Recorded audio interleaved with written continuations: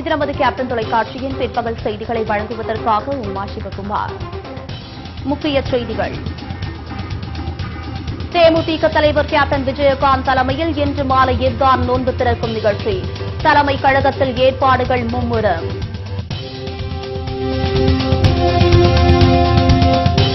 GST சட்டத்தை அமல்படுத்த வரும் 30ஆம் தேதி நள்ளிரவில் நாடாளுமன்ற சிறப்பு கூட்டம்.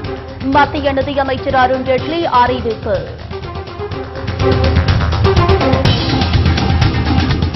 குடியரசுத் தலைவர் தேர்தலில் போட்டியிட காங்கிரஸ் திட்டம். பாஜக வேட்பாளருக்கு எதிராக முன்னாள் சபாநாயகர் மீரா குமாரை களம் இறக்க முடிவு.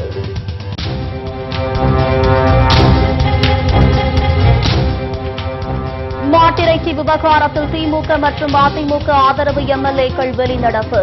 முதலமைச்சர் எடப்பாடி பழனிசாமி பதில் திருப்தி அளிக்கவில்லை என பேட்டி.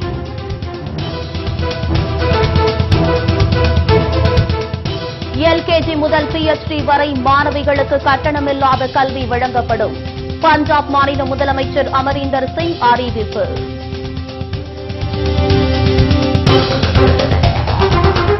தமிழகத்தில் பொறியியல் படிப்புகளில் சேர்வதற்கான ரேண்டம் எண் வெளியீடு.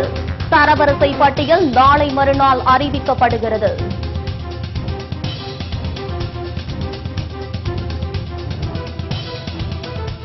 விரிவான செய்திகள். சென்னை கோயம்பேட்டில் உள்ள தேமுதிக தலைமை கழகத்தில் கேப்டன் விஜயகாந்த் தலைமையில் இன்று இப்தார் நோன்பு திறக்கும் நிகழ்ச்சி நடைபெறுகிறது.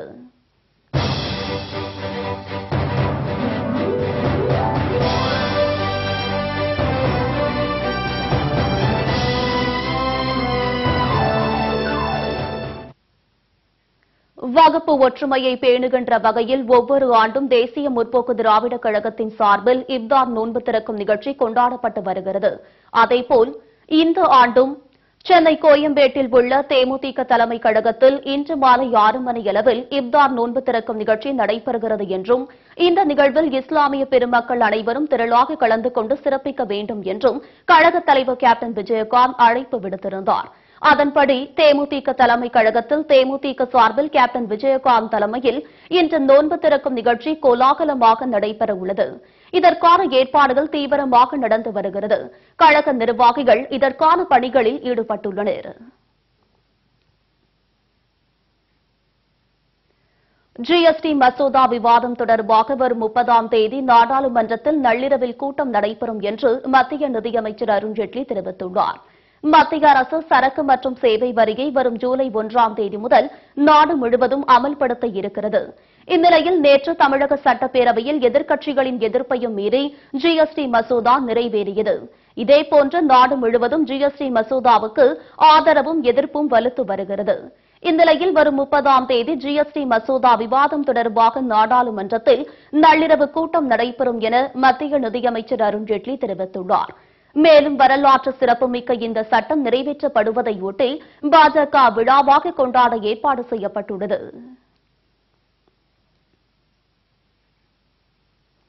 சட்டப்பேரவையில் மாட்டிறைச்சிக்கு தடை தொடர்பாக கொண்டுவரப்பட்ட சிறப்பு கவன ஈர்ப்பு தீர்மானத்தில் முதல்வரின் பதில் திருப்தி அளிக்காததால் திமுக மற்றும் அதன் கூட்டணி கட்சிகளும் வெளிநடப்பு செய்தனர். அதேபோல் அதிமுக ஆதரவு எம்எல்ஏக்கள் 3 பேரும் வெளிநடப்பு செய்தனர்.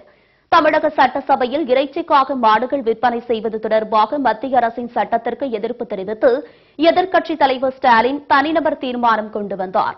அப்போது இந்த விவகாரத்தில் தமிழக அரசின் நிலைப்பாடு என்ன என்று கேள்வி எழுப்பினார். இதற்கு பதிலளித்த முதலமைச்சர் எடப்பாடி பழனிசாமி, உச்சநீதிமன்றம் தீர்ப்பு வந்த பிறகு தமிழக அரசு தனது நிலைப்பாட்டை அறிவிக்கும் என்றார். இந்த பதிலில் திருப்தி அளிக்காததால் திமுகவினர் சட்டப்பேரவையிலிருந்து வெளிநடப்பு செய்தனர். பல்வேறு மாநிலங்கள் மத்திய அரசின் மாட்டிறைச்சி தடை சட்டத்திற்கு எதிர்ப்பு தெரிவித்து தீர்மானம் கொண்டு வந்துள்ளதை சுட்டிக்காட்டிய ஸ்டாலின், அதேபோல் தமிழக அரசும் தீர்மானம் இயற்ற வேண்டும் என்று வலியுறுத்தியதாக கூறினார். ஆனால் இதற்கு மறுப்பு தெரிவித்ததால் பேரவையிலிருந்து வெளிநடப்பு செய்ததாகவும் ஸ்டாலின் தெரிவித்தார். இதே கோரிக்கையை வலியுறுத்தி காங்கிரஸ் எம்எல்ஏக்கள் மற்றும் அதிமுக ஆதரவு சட்டமன்ற உறுப்பினர்களான தனியரசு, தமீம் அன்சாரி, கருணாஸ் ஆகியோரும் தமிழக முதலமைச்சரின் பதில் திருப்தி அளிக்கவில்லை என்று கூறி சட்டமன்றத்தில் இருந்து வெளிநடப்பு செய்தனர். இன்றைய தினம் சட்டமன்றத்தில் எதிர்க்கட்சிகளும் நாங்களும் இந்த கோரிக்கை எழுப்பிய போது மாண்புமிகு முதலமைச்சர் அண்ணன் எடப்பாடியார் அவர்கள் சொன்ன பதில் எங்களுக்கு திருப்தி அளிக்கவில்லை. இது மாண்புமிகு ஜெயலலிதா அம்மா அவர்கள் உருவாக்கிய அரசு. அவர்கள் உயிரோடு இருந்திருந்தால் எங்களுடைய உணர்வுகளை புரிந்து கொண்டு முதலமைச்சருடைய பதில் எங்களுக்கு திருப்தி இல்லை. மத்திய பாஜக அரசு இந்தியா முழுக்க 2% பேருடைய கலாச்சாரத்தை திணிக்க நினைக்கிறது, ஒற்றை கலாச்சாரத்தை புகுத்த நினைக்கிறது. அதை ஒரு காலத்திலும் தமிழ்நாட்டு மக்கள் ஏற்க மாட்டார்கள். காவின் வேட்பாளருக்கு எதிராக காங்கிரஸ் களமிறங்க திட்டமிட்டுள்ளதாக தகவல்கள் தெரிவிக்கின்றன.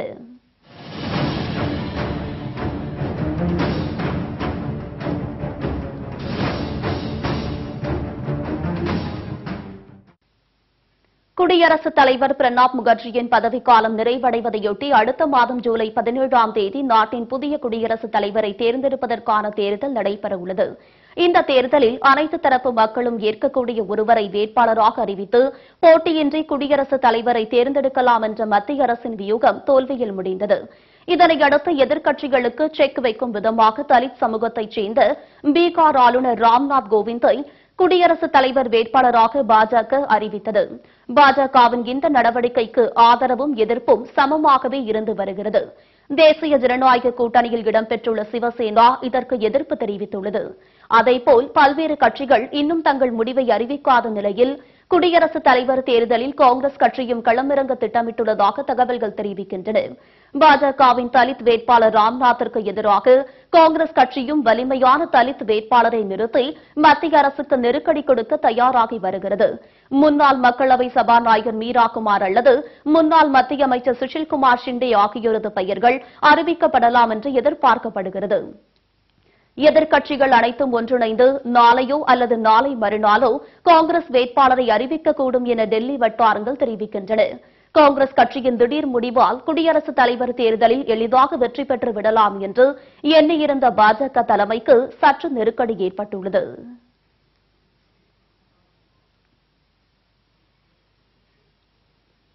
எல்கேஜி முதல் PhD வரை மாணவிகளுக்கு கட்டணமில்லாத கல்வி வழங்கப்படும் என்று பஞ்சாப் மாநில முதல்வர் அமரிந்தர் சிங் அறிவித்திருக்கிறார்.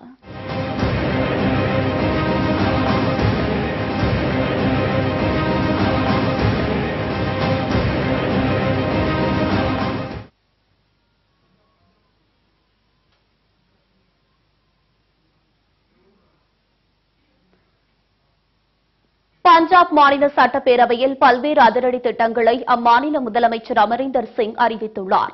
பஞ்சாபில் உள்ள 13,000 பள்ளிகளிலும் 48 அரசு கல்லூரிகளிலும் வைஃபை வசதி ஏற்படுத்தப்படும். 5 கல்லூரிகள் புதிதாக திறக்கப்படும். மாணவர்களுக்கு ஆங்கில அறிவை வளர்க்கும் வகையில் ஆங்கில வகுப்புகள் புதிதாக ஆரம்பிக்கப்படும் என்றும் முதலமைச்சர் அமரிந்தர் சிங் தெரிவித்துள்ளார். மேலும் எல்கேஜி முதல் PhD வரை மாணவிகளுக்கு கட்டணமில்லாத கல்வி வழங்கப்படும் என்று முதல்வர் அமரிந்தர் சிங் அறிவித்திருக்கிறார். சிறு மற்றும் குறு விவசாயிகள் வாங்கிய 2 லட்சம் ரூபாய் வரையிலான கடன்கள் முழுமையாக தள்ளுபடி செய்யப்படும் என்றும் இதர விவசாயிகளுக்கு 2 லட்சம் ரூபாய் வரை நிவாரணம் வழங்கப்படும் என்றும் அமரிந்தர் சிங் அப்போது அறிவித்துள்ளார்.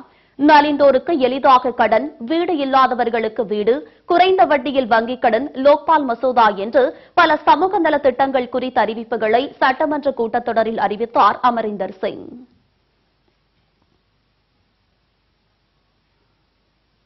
தமிழகத்தில் பொறியியல் படிப்புகளில் சேர்வதற்கான ரேண்டம் எண் இன்று வெளியிடப்பட்டது. அண்ணா பல்கலைக்கழக இணைப்பில் உள்ள 550க்கும் மேற்பட்ட பொறியியல் கல்லூரிகளில் BE, BTech படிப்பில் சேர ஒற்றை சாளர கவுன்சிலிங் மூலம் மாணவர் சேர்க்கை நடக்கிறது. இந்த ஆண்டுக்கான கவுன்சிலிங்கில் பங்கேற்க மே 1ஆம் தேதி முதல் 31ஆம் தேதி வரை விண்ணப்ப பதிவு நடந்தது. இதில் 1.68 லட்சம் பேர் ஆன்லைனில் பதிவு செய்தனர். அவர்களில் 1.40 லட்சம் பேர் பூர்த்தி செய்யப்பட்ட விண்ணப்பங்களை பல்கலைக்கழகத்திற்கு அனுப்பியுள்ளனர். இவர்களுக்கான தரவரிசையை முடிவு செய்வதற்கான ரேண்டம் எண் இன்று வெளியிடப்பட்டது. அண்ணா பல்கலைக்கழகத்தில் நடந்த நிகழ்ச்சியில் ரேண்டம் எண்ணை உயர்கல்வித்துறை செயலர் சுனில் பாலிவல் வெளியிட்டார். கவுன்சிலிங் முடிச்ச பிறகு இன்ஜினியரிங் கவுன்சிலிங் பண்ணா நல்லா இருக்கும், அப்படிதான் ஒரு ஜெனரல் திங்கிங் இருக்கு. அதே மாதிரி அக்ரிகல்ச்சர் கவுன்சிலிங் கூட இந்த வருஷம் இதுக்கு முன்னாடி தான் அரேஞ்ச் பண்ணிருந்தோம். இப்ப நீட் எக்ஸாமோட ரிசல்ட் 26th வரும் அப்படி சொல்றாங்க, CBSE சொல்றாங்க. அப்புறம் ஸ்டேட் கவர்மெண்டோட ஸ்டாண்ட் இப்பவும் என்ன ட்ரை பண்ணிட்டு இருக்காங்கன்னா, இதே மாதிரி அட்லீஸ்ட் கவர்மெண்ட் காலேஜஸ்க்கு மார்க்ஸ் பேசிஸ்ல அட்மிஷன்ஸ் கொடுக்கலாம் MBBSல. அதனால 26th மேலே தான் சிச்சுவேஷன் கிளியர் ஆகும். அதுக்கு தகுந்த நாங்கள் கவுன்சிலிங் டேட்ஸ்ல ஏதோ சேஞ்சஸ் தேவை இருந்தால் நாங்கள் உங்ககிட்ட இன்ஃபார்ம் பண்ண போறோம். ஒவ்வொரு மாணவருக்கும் ரேண்டம் எண் உருவாக்கப்படும் என்றும் அதை அண்ணா பல்கலைக்கழக இணையதளத்தில் மாணவர்கள் பார்க்கலாம் என்றும் தெரிவிக்கப்பட்டுள்ளது. ஒரே மாதிரியாக கட் ஆஃப் பெறும் மாணவர்களில் யாருக்கு முன்னுரிமை அளிப்பது என்பது குறித்து ரேண்டம் எண் மூலம் முடிவு செய்யப்படும் என உயர்கல்வித்துறை செயலர் கூறினார். விண்ணப்பதாரர்களுக்கான தரவரிசை பட்டியல் நாளை மறுநாள் வெளியிடப்படும் என்று தெரிவிக்கப்பட்டுள்ளது.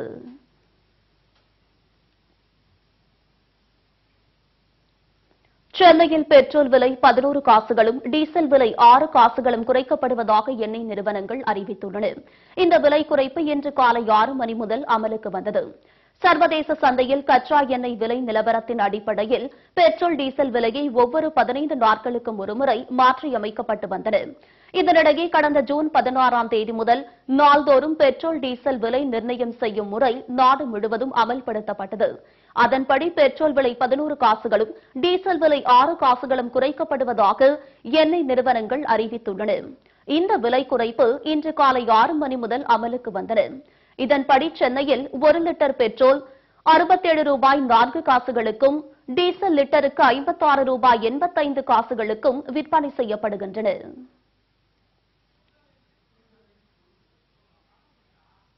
கேரள மாநிலத்தில் பரவி வரும் வைரஸ் காய்ச்சலால் 118 பேர் உயிரிழந்திருப்பதாக அந்த மாநில அரசு அறிவித்துள்ளது.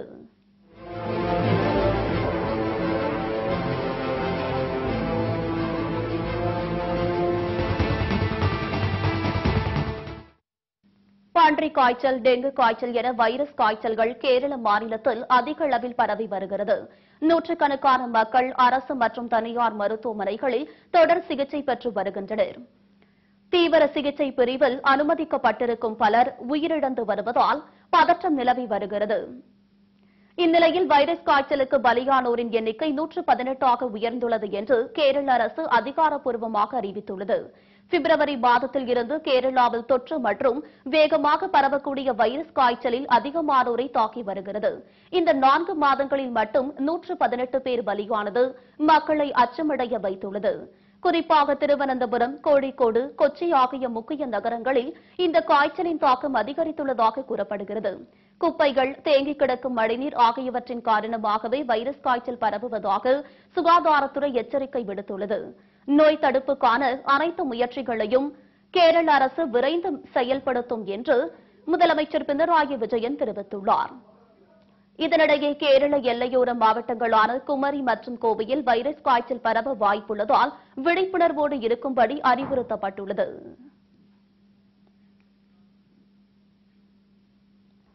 வடக்கு ஆந்திர கடற்கரையில் ஏற்பட்ட மேலடுக்கு சுழற்சி காரணமாக சென்னை உட்பட மாநிலம் முழுவதும் பரவலாக மழை பெய்து வருகிறது.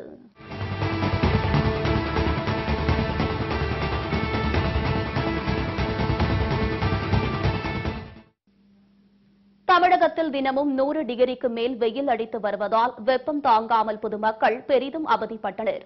இந்நிலையில் நீண்ட இடைவெளிக்கு பிறகு சென்னை மற்றும் புறநகர் பகுதிகளில் நேற்று மாலை தொடங்கிய மழை விடிய விடிய பெய்து வருகிறது. மேலடுக்கு சுழற்சி காரணமாக மழை பெய்வதாக வானிலை அதிகாரிகள் தெரிவித்துள்ளனர். காஞ்சிபுரம் மற்றும் வேலூர் மாவட்டங்களில் மழை வெளுத்து வாங்கியது. காட்பாடி, லத்தேரி, சேற்காடு மற்றும் அதனை சுற்றியுள்ள பகுதியில் திடீரென மழை பெய்தது. இதனால் பொதுமக்கள், விவசாயிகள் மகிழ்ச்சியடைந்தனர். அதேபோல் நாகை மாவட்டம் சீர்காழி சுற்றுவட்டார பகுதியில் கடந்த சில தினங்களாக வெயில் கடுமையாக சுட்டரித்த நிலையில் நேற்றிரவு பலத்த காற்றுடன் சாரல் மழை பெய்ய தொடங்கியது. கொள்ளிடம், பூம்புகார் மற்றும் சுற்றுவட்டார பகுதியில் திடீர் சாரல் மழையால் பொதுமக்கள் மற்றும் விவசாயிகள் மகிழ்ச்சியடைந்துள்ளனர். இதனிடையே காற்றழுத்த தாழ்வு நிலை மற்றும் வெப்பச்சலனம் காரணமாக தமிழகம் மற்றும் புதுச்சேரியில் இடியுடன் கூடிய மழைக்கு வாய்ப்புள்ளதாக தெரிவித்துள்ளார். வட ஆந்திர கடலோர பகுதியிலிருந்து தென் தமிழகம் வரை தமிழக கடலோர பகுதி வழியாக காற்றழுத்த தாழ்வு நிலை கொண்டுள்ளது. இதன் காரணமாகவும் வெப்பச்சலனம் காரணமாகவும் தமிழகம் மற்றும் புதுச்சேரியில் ஒரு சில இடங்களில் மழை பெய்துள்ளது. முக்கிய மழையின் அளவுகளானது Tindivanam 7 centimetre, Vandavasi 7 centimetre, Uthiramerur 7 centimetre, Perambalur 5 centimetre, Marakkanam 5 centimetre, Kanchipuram 4 centimetre. சென்னையை பொறுத்தவரை அடுத்த 24 மணி நேரத்தில் வானம் பொதுவாக மேகமூட்டத்துடன் காணப்படும். நகரின் சில இடங்களில் மழை அல்லது லேசான மழை அல்லது இடியுடன் கூடிய மழை பெய்ய வாய்ப்புள்ளது. ஓடும் டிராக்டரில் ஜன்னல் கம்பிகளிலும் கயிறுகளிலும் ஊஞ்சலிலும் தொங்கியவாறு பல்வேறு ஆசனங்களை செய்து மாணவ மாணவிகள் சாகசம் செய்தது பிரமிப்பை ஏற்படுத்தியது. சர்வதேச யோகா தினத்தை முன்னிட்டு திருவள்ளூர் மாவட்டம் பொன்னேரியில் யோகாவின் நன்மைகள் குறித்து பொதுமக்களுக்கு விழிப்புணர்வை ஏற்படுத்தும் வகையில் தனியார் பள்ளி மாணவர்கள் நடத்திய யோகா சாகச விழிப்புணர்வு பேரணி பொதுமக்களை மெய்சிலிர்க்க வைத்தது. டிராக்டர்களில் பேரணியாக சென்ற மாணவர்கள் அதில் பொருத்தப்பட்டிருந்த ஜன்னல் கம்பிகள், ஊஞ்சல், கயிறுகளில் தொங்கியவாறு பல்வேறு யோகாசனங்களை செய்து காட்டி தங்களது திறமைகளை வெளிப்படுத்தினர். மேலும் கயிறு பிடித்து தொங்கியவாறே சூரிய நமஸ்காரம், சிரசாசனம், விருசிகாசனம், சக்கராசனம், ஏகபாதாசனம் உள்ளிட்ட பல்வேறு ஆசனங்களை செய்து சாகசங்களை நிகழ்த்தியது பொதுமக்களை வியப்பில் ஆழ்த்தியது.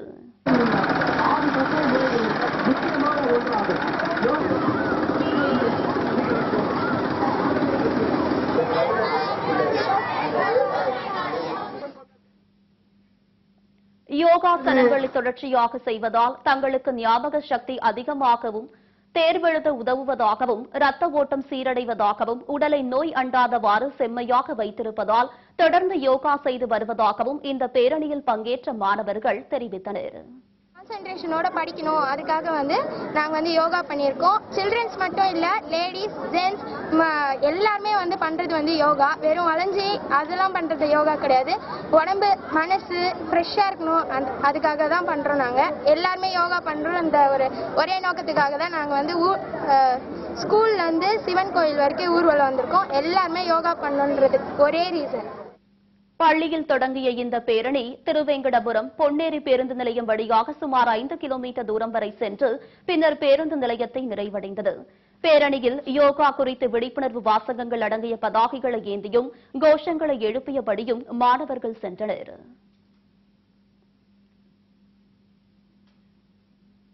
வேலூர் மாவட்டம் ஆம்பூரில் மதுபான கடையில் வசூல் வேட்டை நடத்தி மாமூல் தர மறுத்தவரை அடித்து உதைத்த காவல்துறையினர் மீது நடவடிக்கை கோரி பொதுமக்கள் போராட்டத்தில் ஈடுபட்ட சம்பவம் பரபரப்பை ஏற்படுத்தியுள்ளது. ஆம்பூர் அடுத்த ஆலங்குப்பம் பகுதியில் அரசு மதுபான கடையில் காலி பாட்டில்கள் மற்றும் தண்ணீர் பாக்கெட் விற்பனையை கடையின் உரிமையாளர் விஸ்வநாதன் என்பவர் குத்தகைக்கு எடுத்து தொழில் செய்து வந்ததாக தெரிகிறது. இந்நிலையில் இவரிடம் ஆம்பூர் கிராமிய காவல் நிலைய ஆய்வாளர் கோகுல்ராஜ், ஏட்டு குணசேகரன் மற்றும் எடுத்தர் உள்பட 3 பேர் மாதம் 40,000 ரூபாய் மாமூல் கொடுத்தால் கடையை திறக்க முடியும் என மிரட்டியதால் கூறப்படுகிறது. ஆனால் அதை தட்டி கேட்ட விஸ்வநாதனின் உறவினர்கள் மீது போலீசார் சரமாரியாக தாக்கியுள்ளனர். மேலும் விஸ்வநாதனின் மகனுக்கு கல்லூரியில் கட்ட வேண்டிய 75,000 ரூபாய் பணத்தை போலீசார் எடுத்துக் கொண்டதாக கூறப்படுகிறது. இதனால் ஆத்திரமடைந்த அவரது உறவினர்கள் அங்குள்ள மதுக்கடைக்கு பூட்டு போட்டும் மாமூல் வேட்டை நடத்திய காவல்துறை மீது நடவடிக்கை எடுக்க வலியுறுத்தியும் போராட்டத்தில் ஈடுபட்டனர். நான் வயசு கடான தண்ணி கிளாஸ் தான் விற்றுருந்தேன், வேற எதுவும் விற்கல. பெரிய அதிகாரியா என்னை விற்க சொன்னாங்க. நான் கேட்டேன், இந்த மாதிரி எனக்கு பிபி சுகர் எல்லாம் இருக்குது, எனக்கு என்னால் முடியல, அதனால நான் விற்றுக்கிறேன்னு கேட்டேன். சரி விற்றுக்குன்னு சொன்னாங்க. நான் தான் இடம் வாடகை விட்டுக்கிறேன், அது 3,000 ரூபாய் தான் தராங்க. அந்த 3,000 ரூபாய் தான் தராங்க. அதனால நான் 20,000 கொடுத்து கொடு, எனக்கு கொடுத்தா 20,000 கொடு, இல்லைனா விற்காதுன்னு சொன்னாங்க. விற்காதுன்னு சொன்னாங்க. என்ன இன்ஸ்பெக்டர் குணாங்க எஸ்பி எல்லாம் சொன்னாங்க. எனக்கு நான் என்ன பண்ணேன், ஏன் என்ன விற்கணும் சொல்லி பெரிய அதிகாரிகளை விற்கிறாங்க விற்க சொன்னாங்க. நான் அவங்ககிட்ட கேட்டுக்குவேன் அப்படின்னு சொல்லி நான் கேட்டேன்.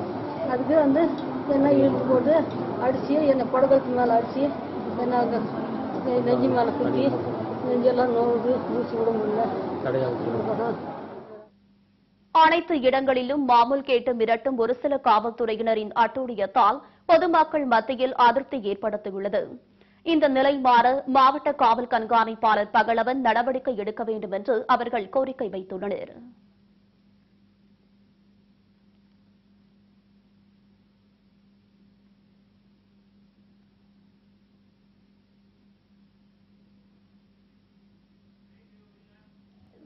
பல்வேறு துறைகளில் சாதனை படைத்துக் கொண்டிருப்பவர்களிடம் பிரத்யேகமாக சில நிமிட நேர்காணலை நாலுமுறை நட்சத்திரம் பகுதியில் பார்த்து வருகிறோம்.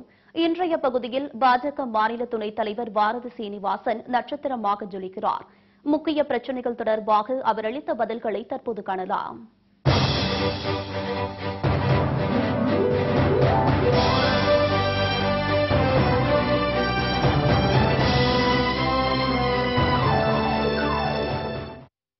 கூவத்தூரில் எம்எல்ஏ வந்து பேரம் பேசின கோடிக்கெல்லாம் பேரம் பேசினாங்க.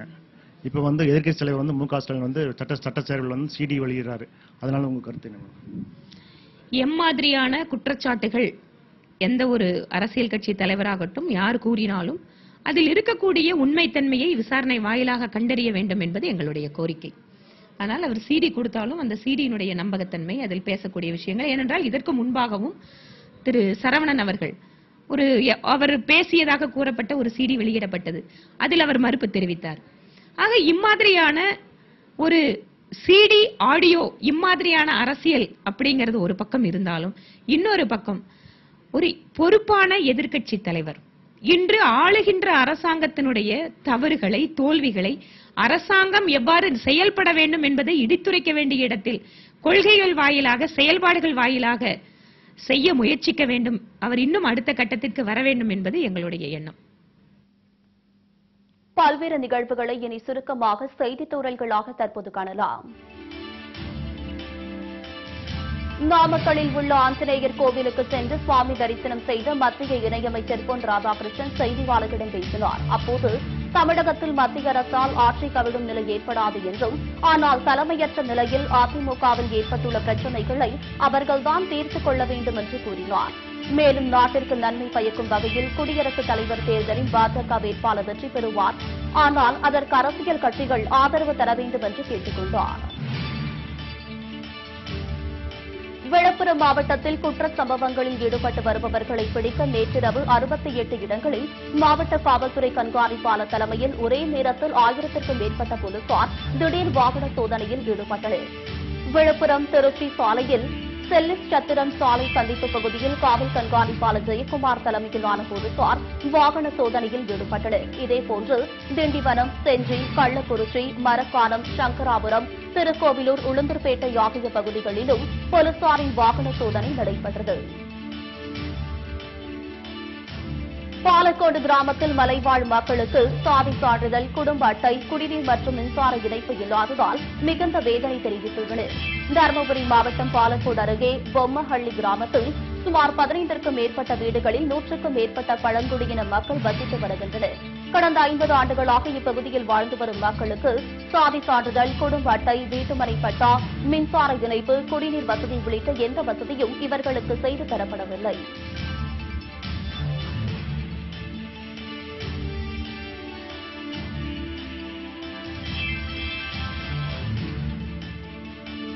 ஒட்டன்சத்திரம் அருகே 121 ஆண்டுகளாக நடைபெறும் கால்நடை கண்காட்சி கோலாகலமாக துவங்கியது.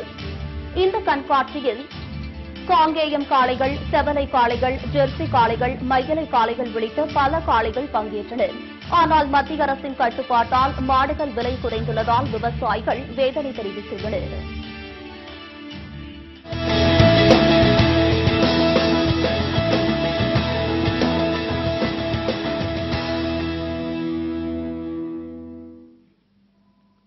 சமூக வலைதளமான வாட்ஸ்அப்பில் வைரலாகி வரும் வீடியோக்களில் சிலவற்றை தற்போது பார்க்கலாம்.